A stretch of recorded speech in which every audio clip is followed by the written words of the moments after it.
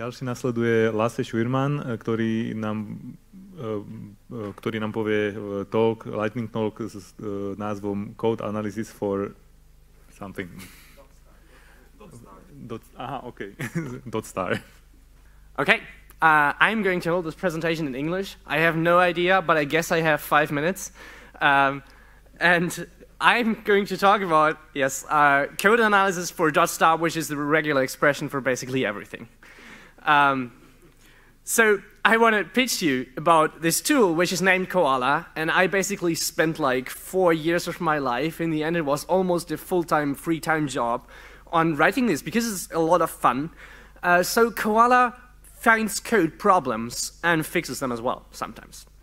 That's essentially like in one sentence summary. But to make you understand like what is the real problem that is solved here, like let us take a look at the landscape of static code analysis. And the landscape is there's like a plethora of tools, like so many tools for every language. Take Python. I could probably name like 10 tools within the next minute if I want to, but I don't have the time for that. That I understand now. But even if you find the right tool for the right purpose, you will still not necessarily have the user interfaces you need. And this is kind of a deal breaker. Like, why would you rewrite LibreOffice for every natural language just to have spell checking? But that's what's happening in the static code analysis space, right? So why don't you just put an API in between that? So what we did was we made an API for static code analysis that helps you. Like, this is how you can define results, and those results can also have patches appended to them, so you can fix things and you can tell people about this is a problem. And then you make it easy to integrate existing tools, and that's what we did. And then you build user interfaces like editor plugins. You build a command line interface, you build a continuous integration binary. We are working on a GitHub extension that automatically reads your pull request, right? And add a JSON output, you can use it for basically everything. So that's what we did. At the moment, we have code analysis for more than 60 languages. I kind of lost count and I didn't find the script that counts it automatically.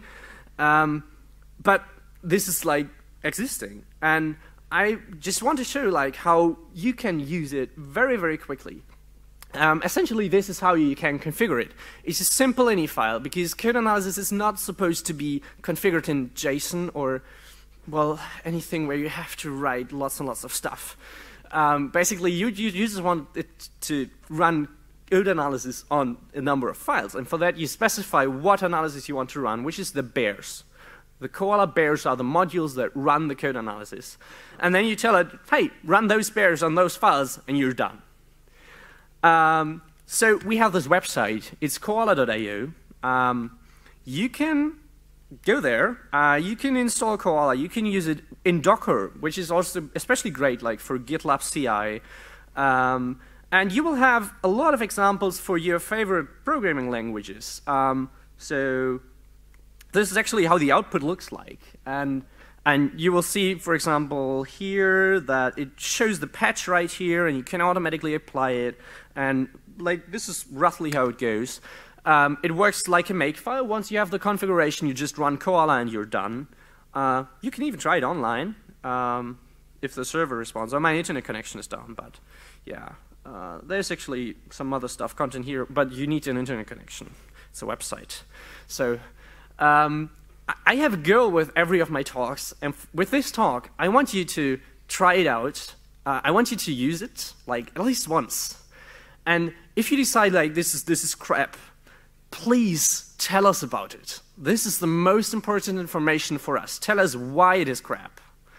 And one thing which is unrelated to this presentation a bit, but please keep your passion about open source, because like this is awesome, it's fun, and fun is the thing that we live for and we should live for.